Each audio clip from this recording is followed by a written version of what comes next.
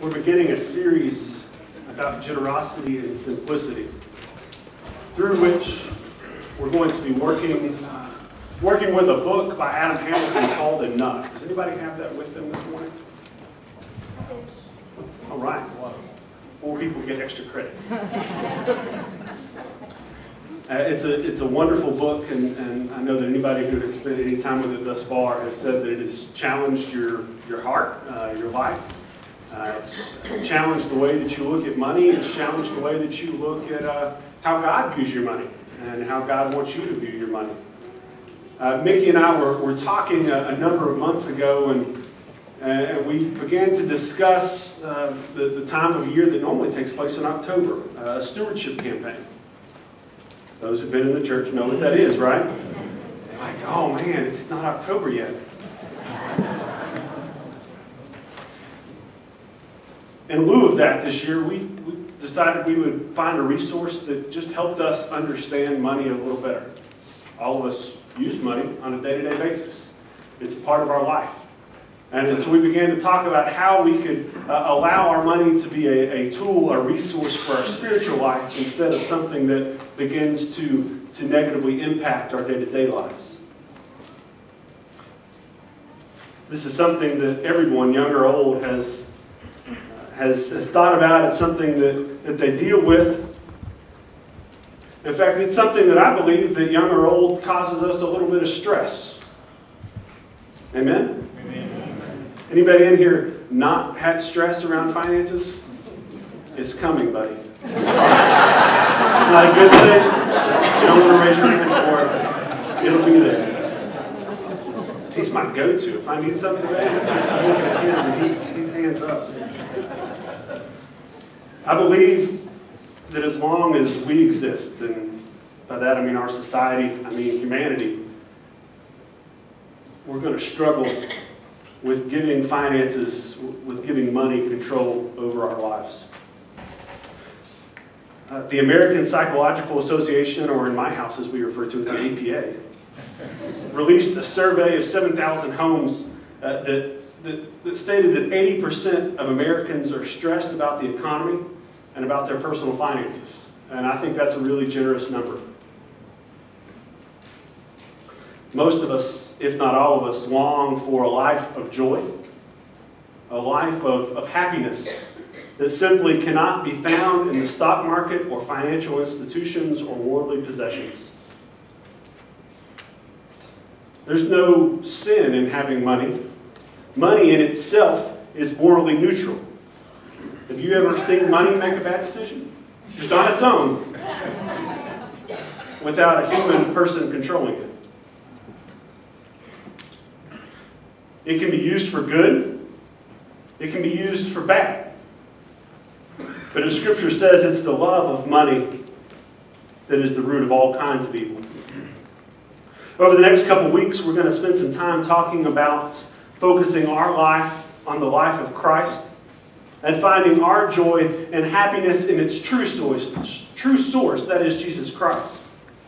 And to begin, I want to share a few scripture passages that are going to guide our time together today, but also our time over the next 2 weeks. The first comes from 1 Timothy chapter 6, verse 10, and this is the second part of that verse. It reads, "Some people, eager for money, have wandered from the faith and pierced themselves with many griefs."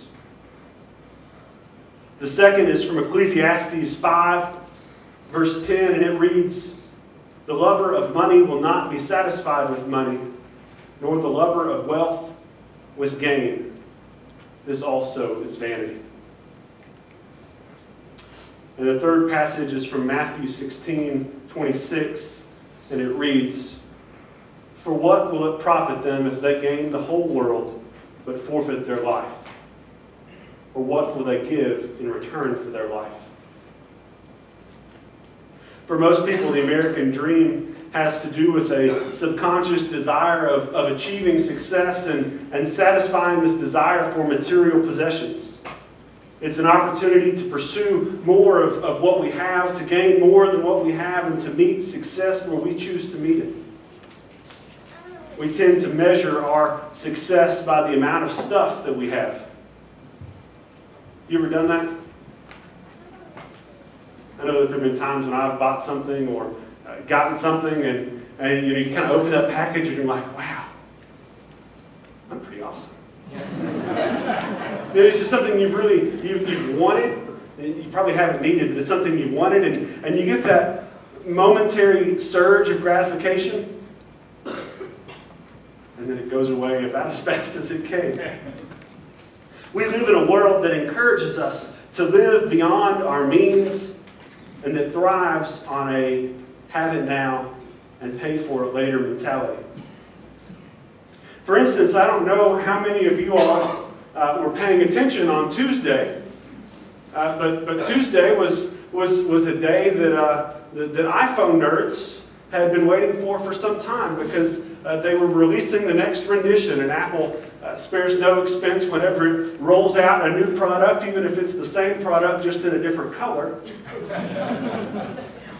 Well, I got sucked into watching the whole address, because I like to, I'm not quite a technology nerd, but kind of a little bit. And so I wanted to see what they were doing, and I heard this rumor that there might be fingerprint technology.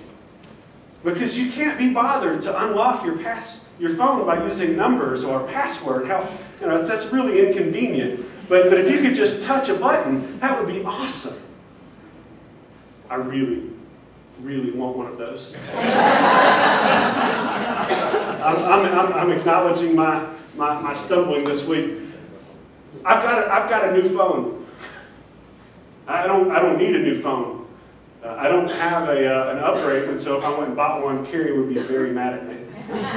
That's another thing. I know what my balance and my check is in the relationship that I'm in, and I know what purchases are good and bad. And it's good to have those conversations with those you're in relationship with. But I was really tempted this week. I began to look at, what does it cost, and do I have an upgrade on my plan at all, even somebody else's upgrade?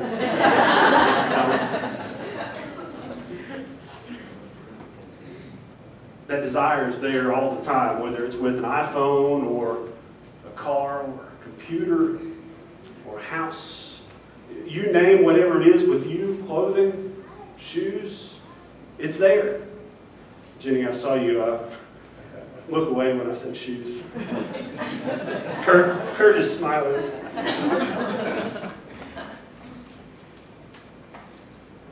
It's easy to let things that don't really matter take control of my life. I can't get that hour and a half back that I got sucked into watching that address.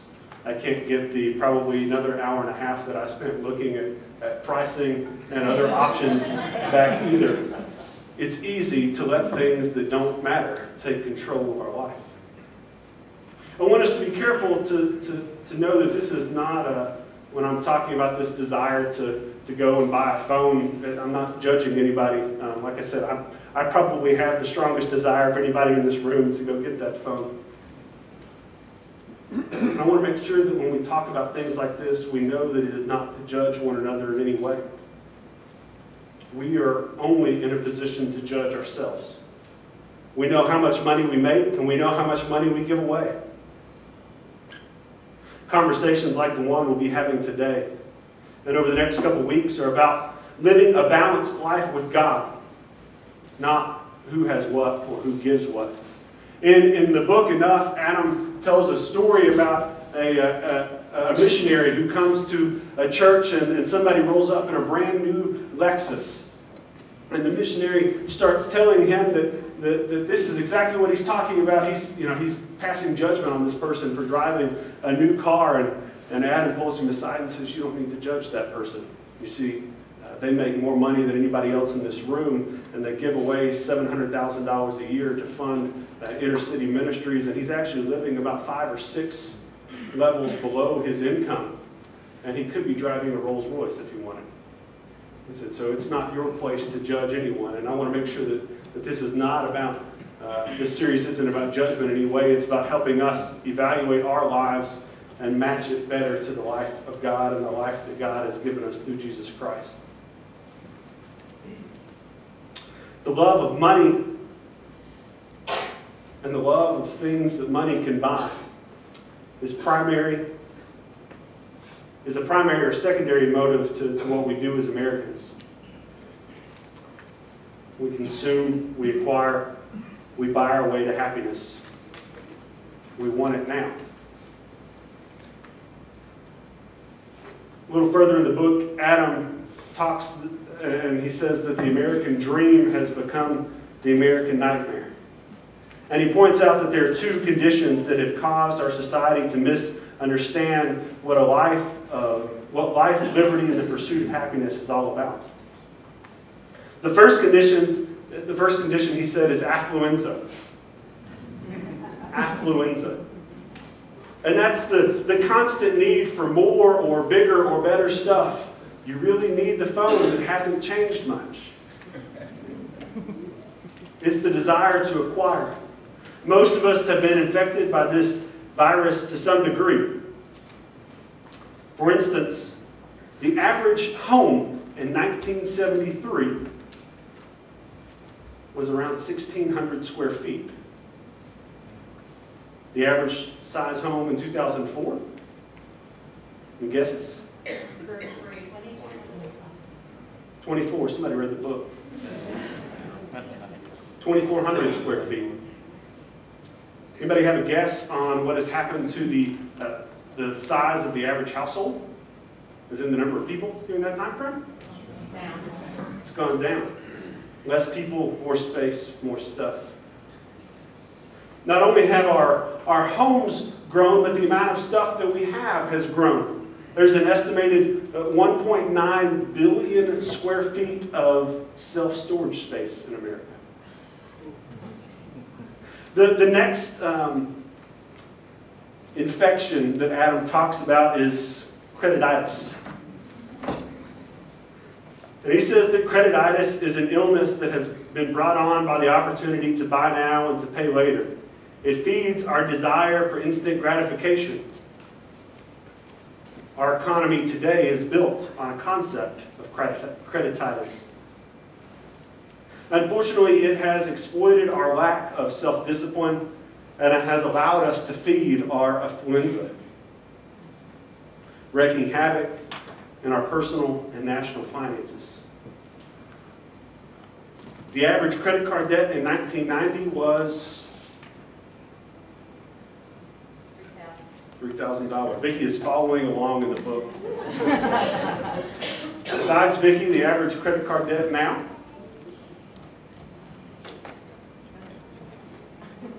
About $9,000.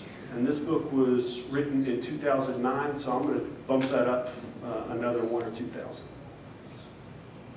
The average sale is around 125% higher if we use a credit card than when we pay cash, because we don't feel like it is as real when we use plastic instead of cash. Credititis is not limited to the purchases made on credit cards. This has to do with car loans and mortgages and other loans. The life of the average car loan and home mortgage continues to decrease, while the average American savings rate continues, or those rates increase while savings rates decrease. And I'm not even going to get started on student loans.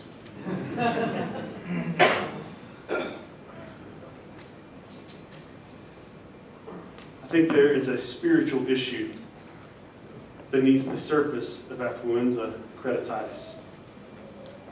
Our souls were created in the image of God, but they've been distorted. We were meant to desire God, but we have turned towards inward possessions.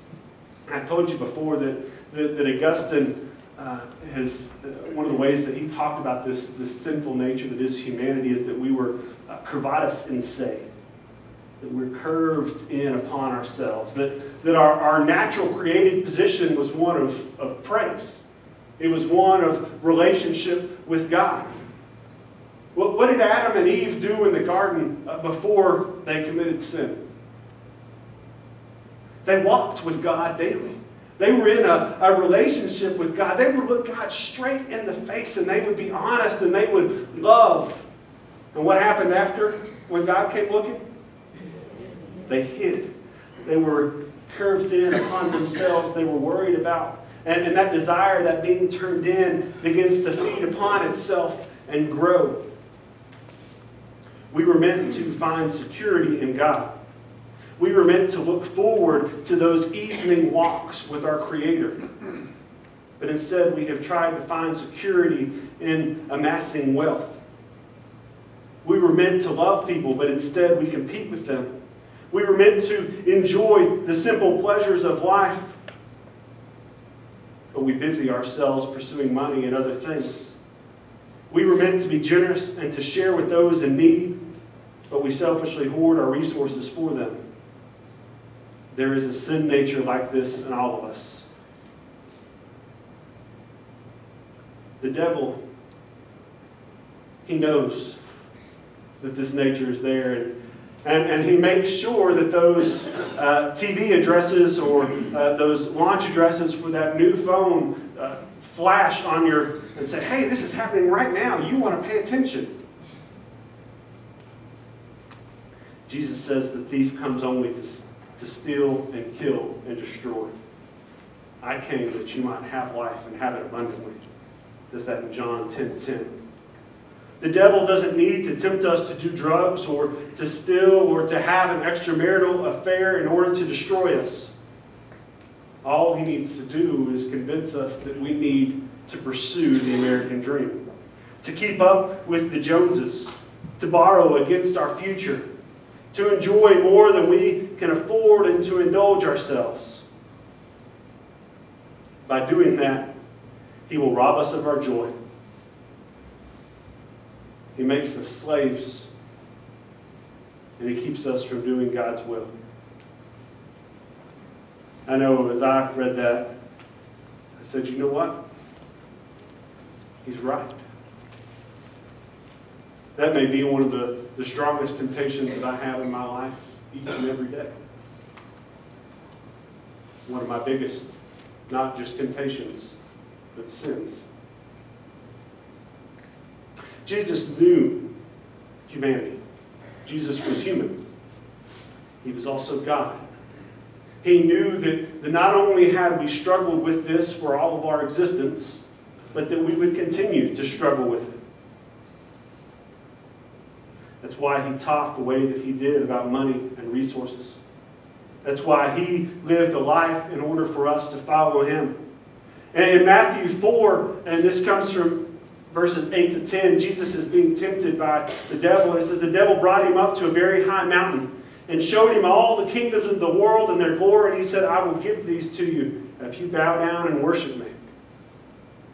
Jesus responded, go away, Satan, because it is written, you will worship the Lord your God and serve only him. How many of you, like me, have spent too many hours, too many minutes, too many days worshiping money rather than God? Luke 8:14 says, as for the seed that fell among thorny plants, these are the ones who, as they go about their lives, are choked by concerns and riches and pleasures of life, and their fruit never matures. And again from Mark 8, why would people gain the whole world but lose their whole lives? And this understanding of humanity's struggle goes on beyond just the teachings of Jesus into Paul. And Paul says to Timothy in 1 Timothy 6, the love of money is the root of all kinds of evil. Some have wandered away from the faith and have impaled themselves with a lot of pain because they made money their goal. The solution may be simple, but it's not easy. We need a change of heart. Although we receive a changed heart when we accept Christ, in a sense we need a change of heart every morning.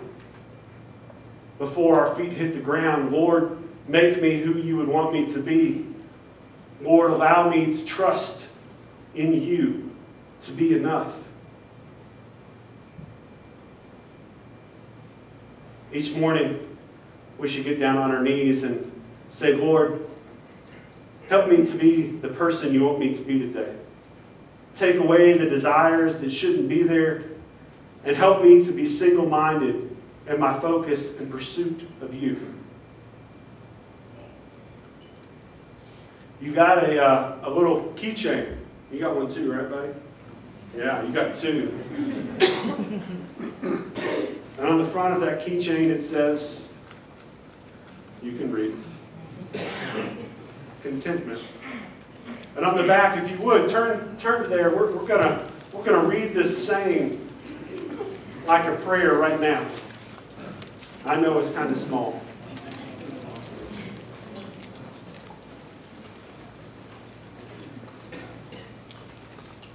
Let's say together, Lord, help me to be grateful for what I have, to remember that I don't need most of what I want, and that joy is found in simplicity and generosity.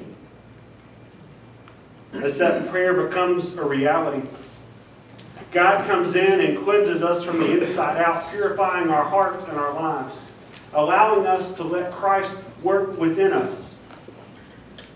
Christ works in us. We see His kingdom and we strive to do His will. And as this happens, we begin to sense a higher calling. A calling to simplicity and faithfulness and generosity. We begin to look for ways that we can make a difference with our time and our talents and our resources. By pursuing good financial practices, we free ourselves from debt so that we're able to be in mission to the world. A key part of finding financial and spiritual freedom is found in simplicity and exercising restraint. Hamilton offers 4 things that we can do that will begin to simplify our lives. He says that with the help of God, we can simplify our lives and silence the voice constantly telling us that we need more. For me, that probably means turning off those updates and tell me when the latest thing is coming out and how much it's going to cost. He says that we can begin to live counterculturally by living below, not above, our means. He says that we can build into our budget the money to buy with cash instead of credit. We can build into our budgets what we need to be able to live generously and faithfully. To me, this has very little to do with money and everything to do with our hearts and our souls and how we see our finances through our souls. This is about turning dreams that have become nightmares back into dreams. Not the American dream, but the dream of the kingdom of God, longing to be with and in and through the love of God shown to us through the love of Jesus Christ. And by establishing every other relationship that we have through the relationship that we have with Christ. That means our marriages, our friendships, our work relationships. That means our relationships with our bank and our credit card company and our boss and our paycheck. When that becomes a reality. When we begin to seek and live like that, our lives begin to be transformed in simplicity and generosity. Next week we're going to look at some scriptures around contentment as well as exploring some very practical ways to keep our finances in their place as a resource of life rather than something that controls our lives. And I know that that's something that almost all of us here can relate to. And not only am I confident that that's something that everybody in this place can relate to, I know that you know at least one person in your life who has struggled with finances in at least one way. Do you know at least one person in your life? My request of you is that you invite them this week. In fact, you can share this little card with them, and I'll replace yours. And offer an invitation that they might come and learn a little bit about the true source of joy and the true source of life and love and liberty and happiness in this world. And it doesn't come from Wall Street. It comes from a relationship with Jesus Christ. I'm going to ask the band to make their way back up, and as the band is making their way back up, I'm going to ask you to pray this little prayer with me one more time. Let us say together, Lord, help me to be grateful for what I have, to remember that I don't need most of what I want, and that joy is found in simplicity and generosity. Amen.